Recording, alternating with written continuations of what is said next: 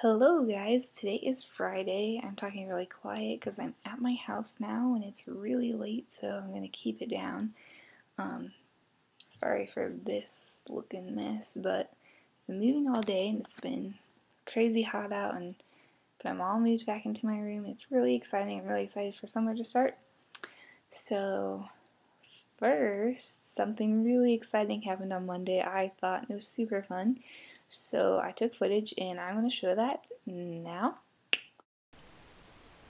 Check out our baby birdies. Okay, wait, I don't even know if you can see that. Yeah, you can see them. But they're just so precious.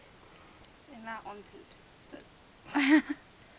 This one might have gotten run over by a lawnmower. That's what I was thinking. Is dying. Yeah.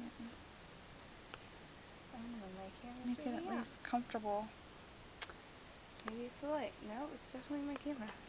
Okay, so just deal with the flashing noises, lights, noises. We found birds today, and it's so exciting. We're trying to save them, but we have to wait until Kyokota opens back up because it's lunchtime. So Beth and I found them. Say hi. Woo! Hi! I really don't know what my camera's doing right now, but it's going crazy. This one might be dying. Look how precious they are. This one, I'm pretty sure, is healthy, maybe a little injured, and is hungry. Yeah, we named him Peter. Hold on, I'm going to stop this real quick. Okay, that's better. So this one is Peter. I'm not going to touch it. What is this one? This one's Peter, and this one is Lucky. Lucky? Yeah. Yeah, it's like dying. It might not, we might be able to help it, but I don't know what to do for it, so. Wave to the camera. That was really creepy. This one. But they're so precious. And Trina, thanks for letting us use your desk. Yeah, Trina, it's on your desk. Oops, there goes a coat. Oh. But yeah, they're so cute, and I'll talk about them more on Friday, because it's Monday. It's a Monday. Okay, bye. You're okay. Okay. No. No. It wants food.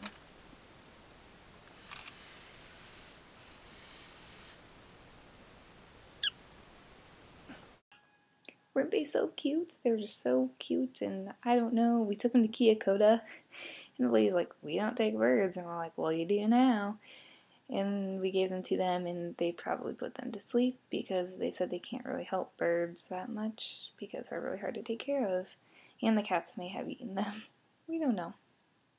So that happened on Monday. I don't really know what else happened this week that was exciting. I don't know. But Trina, this is for you. Oops, that's a really gross shot. So today, Katie and I were packing her stuff, and we came across these.